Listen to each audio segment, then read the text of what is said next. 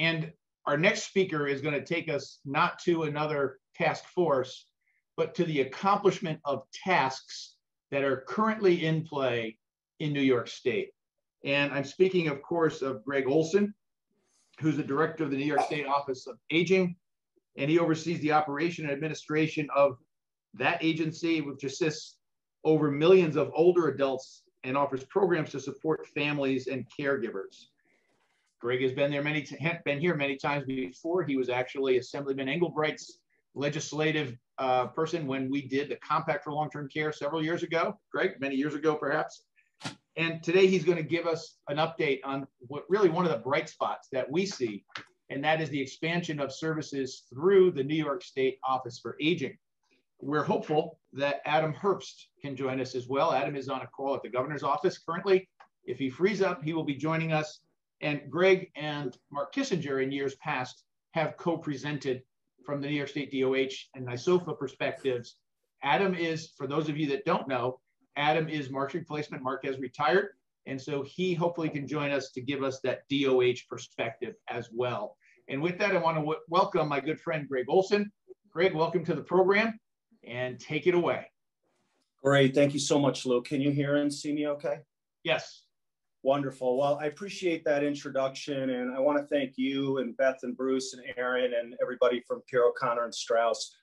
26 years of doing these amazing programs, I think are really, really important.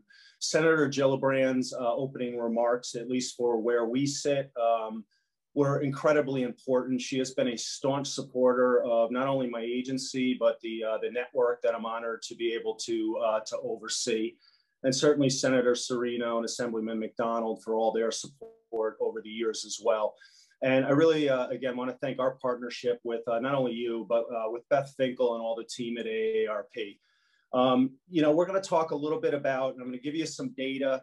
There's 409 people who are tuned into this, some of them from our network, but others of you who are working in other areas. And as we've been going through this pandemic for the last 14 months, I think what we've learned are a lot of things. But the most important is probably the need to cross-train each other in terms of what all of our assets are and what we do, and continuing to connect the dots and build partnerships. So for all of you out there, this has been an unbelievable 14 months. There's no question about that. I want to thank one of my primary partners, Becky Prevey, who's the executive director of the association that represents the 59 counties, all of our county offices for the aging, and our 1,200 community-based partners, all the new partners, both within state government, county government, and the private sector that we've been working with. Because I think what the Aging Network has been able to accomplish is really to demonstrate the value of what we do and the investments that have come to New York State and the country, from Senator Schumer and Senator Gillibrand and Congress, I think really demonstrated that value. So the future of aging in a COVID environment and a post-COVID environment is to build a real continuum, one that's not reactive, which waits for people to be in a crisis, which waits for people to be so sick that they have to spend down and go into higher levels of care, and to put our money kind of where our mouth is, no different than the public health sector, where we spend very, very little amounts of money on the prevention side and all of the dollars on the reactive side. And I think we can do a lot better. So we're about rebuilding, building the partnerships that we've established or strengthening those, continuing to be innovative, continuing to have the flexibility to meet needs locally without a heavy hand coming from the top, continuing to recognize the value not only of the population, and I'll get to that in a second, of older people, but also the value of what this network does and the data that we're able to provide on the return on investment for what we're able to do. And then addressing social determinants of health, which is what we do so well. So, one of the earlier speakers mentioned and gave some demographics on aging and the growth of the aging population and how negative that is. I reject that premise. That is not true. What we have is a construct going back to 1965 that, again, incentivizes the most expensive care in the least restrictive environment at the expense of those things that can be provided in the community very effectively and very cost effectively effectively and balance those types of things out. So, you know, the majority of older adults are healthy, consider themselves very healthy or healthy. And when you work in this field, and we all do, you know, sometimes we're almost our worst enemies, because the people that we see are those who have very complex health and physical issues that may have dementia or some type of cognitive impairment. But that's not who this population is en masse. And so I think we got to make sure that we're not stuck in our 200 plus years of ageism ourselves, and recognize that there is a much bigger picture, and that all pieces of this, from skilled care to community care, matters. Again, on behalf of my partner, Adam, I'm not sure if he's going to be able to be on. So if he is, I will cut mine down. I have way more information that I'm going to be able to provide, but Lou and his team do a great job of posting this, and I wanted to make sure that you have the data. So first, what is Aging Network in New York State, and why do I have to go over this? Because we talk to health systems weekly since the outbreak of COVID, and did a lot of work prior to with physicians' offices and others. And they're really just, I think that there's a myth in terms of what it is that we do. We're trips, we're bingo, we're home delivered meals. Certainly those are things that we do, but that is not even close or remotely close to the services we provide, how we provide them, who we provide them to, what the cost is to provide them, what the outcomes are, and what the return on investment is. So we traditionally serve 4 large groups of individuals.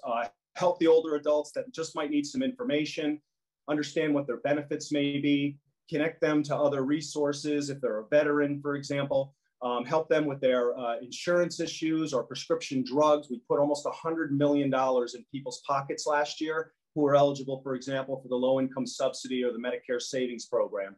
Volunteers, we have 1 million volunteers over the age of 55 in New York, providing 500 million hours of service a year at an economic value of $13.8 billion. And then, of course, older people are still a major part of the workforce. We deal with individuals with chronic conditions. Many times that's why people are going into acute care, the emergency room, or wind up being hospitalized or in a nursing home. Those are things that are preventable and manageable. Our network implements the highest level evidence-based interventions. I mandated that in 2014. 41 of them, things like chronic disease self-management, diabetes self-management, fall and injury prevention. And we're going to continue to work to expand those things with our healthcare partners. Our biggest book of business are those that are at imminent risk of Medicaid spend down and higher levels of care.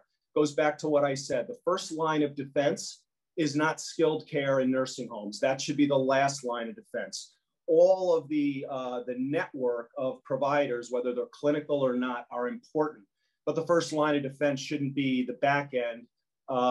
That's the most expensive when you can provide care in the community. And when you see who we actually provide services to, I think you're going to be shocked, because the people that we provide services to are actually older, sicker, and frailer than people on community Medicaid. And then, as Beth mentioned, and AARP has been a tremendous partner in addressing any time in 1 year. We have over 4 million caregivers. That's spouses, adult children, grandchildren, people of all ages. That has a huge economic impact if you take that away. So how can we support caregivers in this environment who provide the bulk of follow-up healthcare, who provide the bulk of long-term services and supports, and are a major part of the family infrastructure? So again, this is what Medicare and Medicaid focus on. The high utilizers, most expensive individuals, and those are individuals with chronic conditions and functional limitations. Those are our core customers. And again, the folks that we serve have a higher need than the top 5 or the top 20% of spenders. And if you can see what the top needs identified by CMS are, that they now allow Medicare Advantage plans, et cetera, to address social determinants, are the things that our network do every single day in every community around New York State. Home delivered meals, personal care, transportation, chronic disease self-management. So if you look at our traditional customer, it's about an 82-year-old female who lives alone, is low income, has 2 or more ADL limitations, upwards of 6 IADL limitations, and we're able to assist with our package of services, our county connections, and our community-based organization connections to serve these individuals for 3 to 7 years in their homes. at a cost of under $10,000 a year. So when I go back to what's the future look like, Senator Gillibrand and Beth hit it right on the head. It's to put our money where our mouth is and develop a real continuum that is proactive, not reactive, and provides us the tools to do our jobs. And I'm really excited about many of the stimulus bills that gave us that ability to do that, but there's a lot more to be done, and I'll get into that in a second. These are just, again, the types of things that we're providing. So, you know, we use acronyms, and I hate acronyms. We use caregivers. Well, these are people that are providing a variety of services for their loved ones. We talk about ADL and IADL, et cetera. What we're dealing with is people that need assistance or total assistance in getting up in the morning, bathing, dressing, transferring, eating, paying their bills, shopping, et cetera, et cetera, et cetera. And those things, again, can be done in the home and community. So what are the network strengths? We've been around, you know, Lou mentioned at the beginning, Medicare and Medicaid passed in 65. Things have changed and evolved immensely over that time. Well, we were also, our mothership, the Older Americans Act, was passed at the same time for a purpose, to have a strong community-based infrastructure to prevent hospitalizations, emergency room visits, and nursing home placement, and to make sure that when people come out of those types of facilities with a care plan, that they have a community network that can provide those types of services, because that's really the heavy lift. The acute care system is just that. It's episodic, it's acute, and then people go home. And then who's there to help make sure that they have their medications, that they have assistance if they have a nutrition issue, get connected to community services, can get to their primary care physician or follow up at a specialist. That's what we do. And so we spend a lot of time doing these types of things. So these are what our strengths are. We do not sell a product. What we sell is objective information. We sell choice, and we sell a comprehensive person-centered approach that assesses assets and strengths, and then tries to work with an individual and their family, if they have one, to meet those needs where they want to be, which, as Beth said, 90% of people want to remain in their home. And just think of yourself. It's, of course, what I want to do as well. So this isn't a us, them, or those older people. This is going to be me, sorry about my dog, in 30 years. So this is a list of services that we provide in every community across New York State. Henry, sorry about that. Meals, nutrition counseling, senior center program. We have legal services, respite, caregiver supports, PC 1 and 2, on and on and on. Social adult day services, and so forth. So these are the things that are core in every single county across New York State and our 1,200 community-based partners. Chronic conditions, we've talked about that. Again, this is going to cost almost $1 trillion over the next 20 years. And these are things that are the most costly, disabling, and difficult to treat. They're also the most preventable and manageable. And so again, it's our business model that we've been living under for the last 40 years. That's the problem, not getting older. And again, I reject the ageism, you know, that we as a country and as a culture have had to grow up in and live with. That older adults are all old and frail, have dementia, and need nursing home placement. That's just not the facts.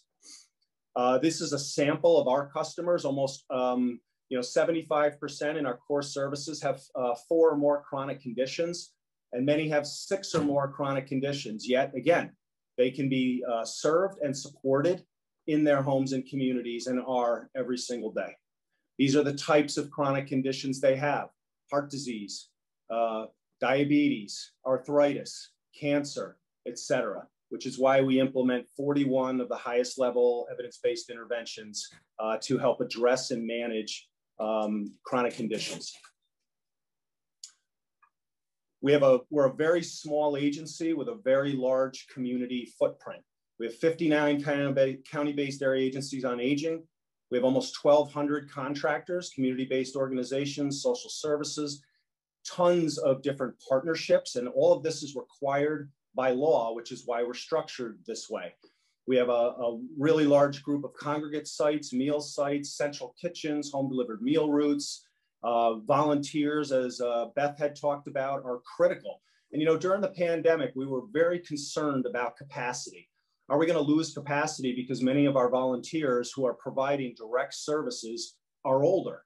And the fact is that didn't happen. And not only did we not lose a lot of volunteers, and these were the ones who are most at risk of getting COVID and dying, but the community support, whether it be the Girl Scouts or high school and college kids, state workers and county workers that were deemed non-essential, and others really stepped to the plate to help expand service, because we saw about 100% increase in demand for a variety of services. We implement a very, very comprehensive assessment. It rivals the UAS minus the clinical data. But think, if you are a clinical provider, you're a hospital discharge planner, you're a physician, and you have access to this type of data, which is why we're working at the state level on electronic health records and Shiny and the e-collaboratives, because these are things that we assess for that are very, very valuable. A couple of things that we've added in the last year is a tech check to make sure and to understand what people can do or not do with technology. Do they have broadband? Can we teach them how to use it? Can we teach a caregiver how to use it? As well as implementing an isolation scale. But we screen for anxiety, depression, alcohol and substance abuse, what programs and services they're receiving, what other connections we could make, like with veterans agencies, and so on and so forth. And again, all of these will be available to you. So I apologize about the speed. Some of the examples of where we fit in, again, on the front end, is helping with successful discharge planning, diverting emergency room visits, reductions in social admissions, helping with patient satisfaction and HEDIS scores, and then community interventions to address the social determinants of health, which we know are the main factor in healthcare costs, not the clinical diagnosis. This allows for support in the community. Again, very large community footprint with many, many partnerships. These are very low cost, high yield services. They're non-clinical. You don't need a doctor's note to receive the services. We were able to intervene earlier at a much lower cost, serve people longer to keep them out of higher levels of care and ultimately spending down. Now, can we do that for everybody? Of course not, but we can do that for a lot of people. And then ongoing support to enhance and wrap services around medical interventions. So that's kind of the lay of the land and the context. And so what have we been up to since COVID? You know, we've all been dealing with this, how politicized and ridiculously uninformed people are, depending on where they get their news, whether it be on television or social media or who you're listening to. And so we've spent a lot of time in this network providing honest, fact-based information and metrics led by the governor every day, who got up in front of folks and told them the truth. We implemented a COVID-19 checkup. The governor talked every day about our responsibility to each other, keeping ourselves safe so we keep our families safe, our communities safe.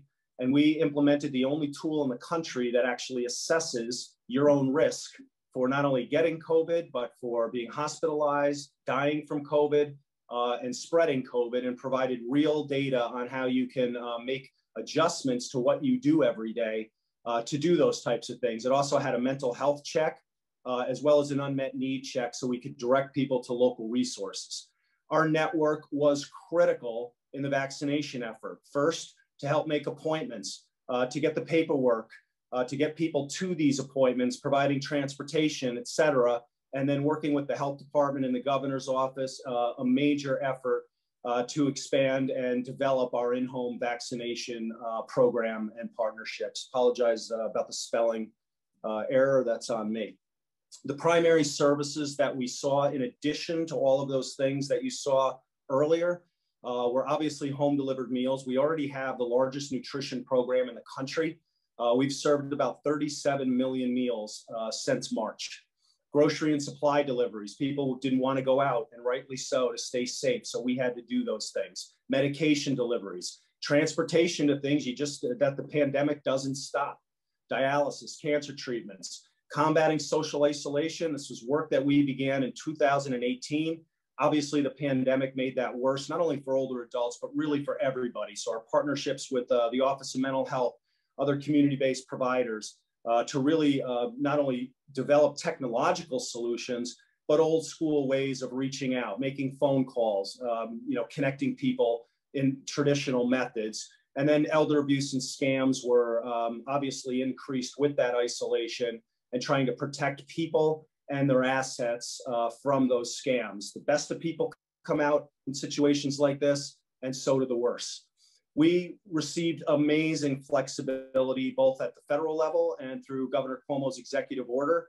We were deemed essential workers, but it allowed us to use the dollars that we get.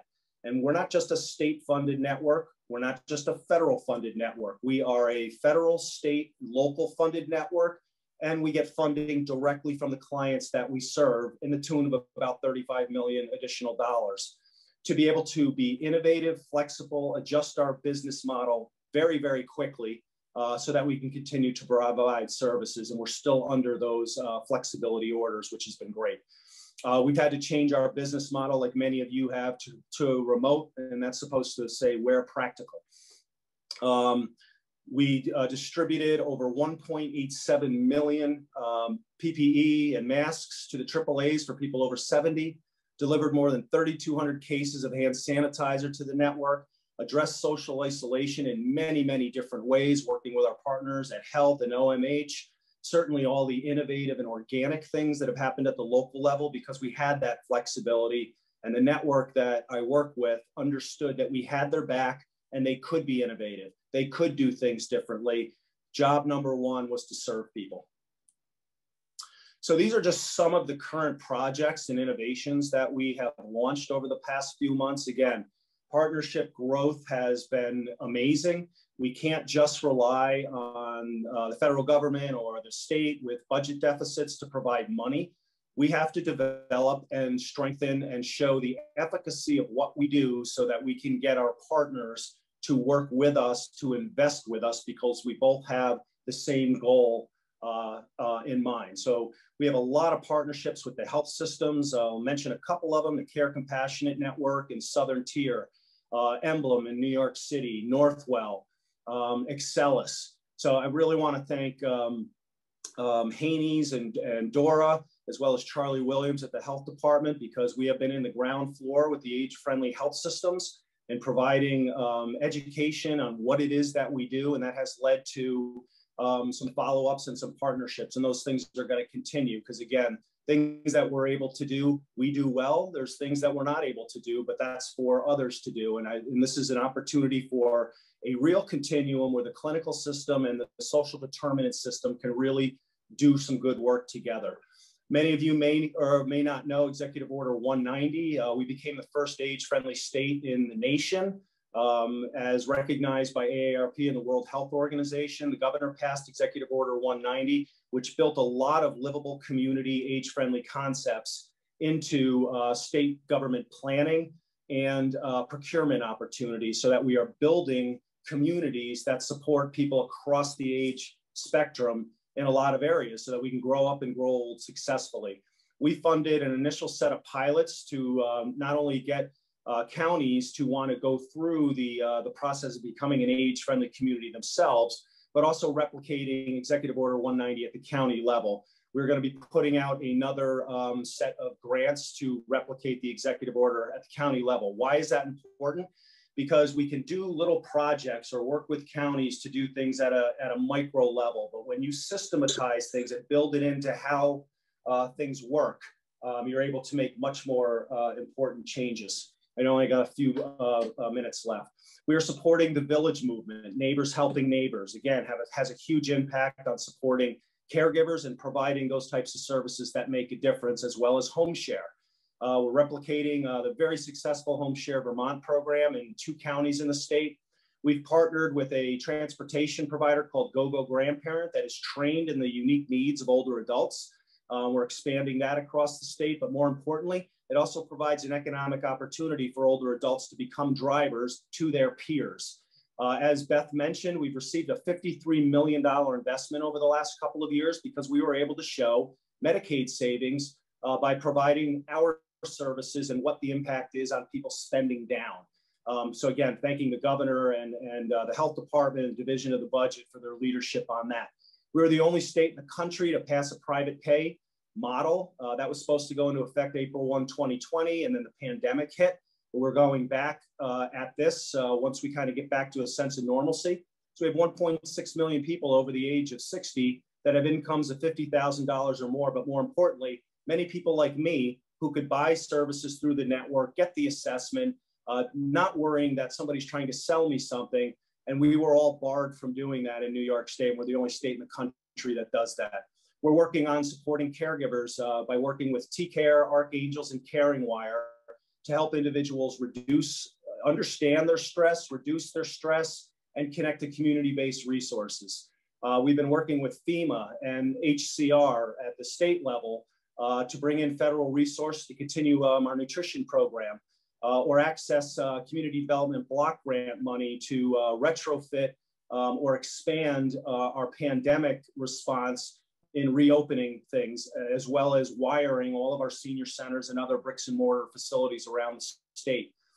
We have launched several tech platforms with the Council of the Arts to bring professional artists into people's homes, the virtual senior center and Get Set Up, which again brings more programming into people's homes. We're piloting the VSC in 14 counties.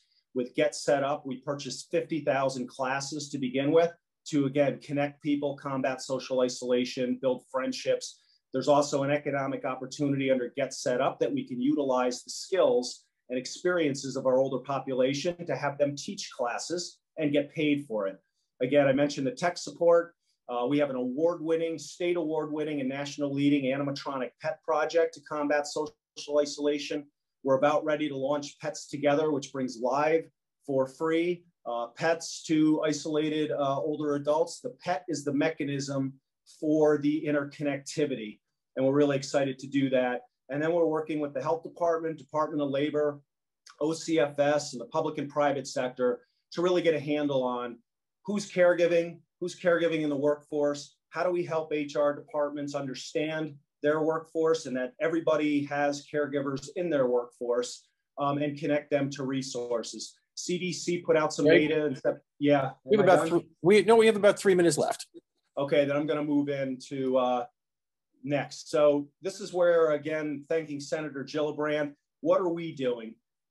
I've been doing this work now for 29 years. There are great parts of the Older Americans Act, and there are antiquated old parts of the Older Americans Act. We learned a lot from the pandemic, and we need to move into the 21st century. Many of the things that are in the Older Americans Act are still stuck in 1965, frankly. Becky Prevey and I are leading a national effort to rewrite the Older Americans Act, which Senator Gillibrand has committed to supporting. And so we're really thrilled about that. This is kind of how we're funded now, and we have new data. So we're mostly funded at the state and the county level. The county now is putting in $315 million. That data just came out yesterday. And what I'm trying to do, she mentioned the $1.4 billion. That brought in an additional $85 million to our agency. The other stimulus bills, an additional 82. I want to get to a $2.7 billion annual appropriation so that we can balance out and invest in the front end stuff. So we're looking to update the act, respond to the issues we identified during the pandemic, ensure flexibility, and position us for the future. And so the $2.7 billion, this is what it would do. It would provide us a lot of flexibility, enhance rates, identify locally determined needs, a workforce investment. We cannot rely on volunteers anymore. Volunteers are always going to be important, but we're a professional network working with healthcare providers, health systems, and we need a workforce that responds to that so that when things like this happen, we don't lose capacity because we are relying on people who are giving of their time. So I gave you an appendix. I just want to do this very, very quickly. Ageism. We have to combat this, okay? Beth talked about the longevity economy. 83% of the household wealth is held by people over the age of 50. They support 90 million jobs. Almost 50% of the tax revenue base are the #1 entrepreneur group. Huge tourism block, huge workforce block, huge giver to philanthropy and to faith organizations. And we have to recognize their value, talk about the value, because when you value something, your interventions then become different and get out of this 200-year tradition that older adults have nothing to offer. They're a drain on resources, and they don't give back. that is just false, and you can help me do that. So again, Lou, I want to thank you so much, because I know a lot of these conversations focus on Medicaid and healthcare and clinical care, and you've always been, you know, upfront in terms of bringing in the other side of the street, which is us, where we can help each other.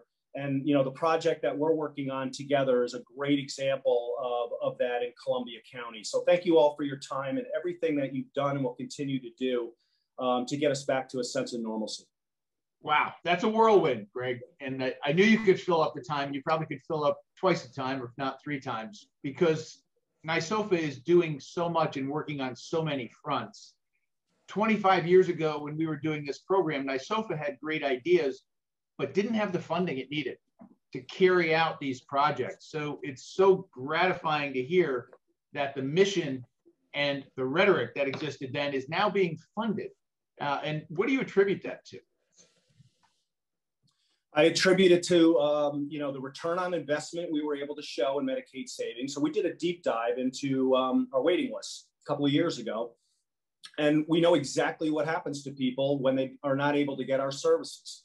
10% going to a nursing home, 7% going to MLTC, high emergency room and hospitalization rates. And then we have a bulk of people that died awaiting service. So it's not hard to figure out what that savings is. And then if the average person stays on our programs for 3 to 7 years, there's 3 to 7 years worth of savings. Not to mention, we had a variety of balanced incentive program innovations pilots that showed a 5-to-1 Medicaid return on investment for preventable hospital readmissions.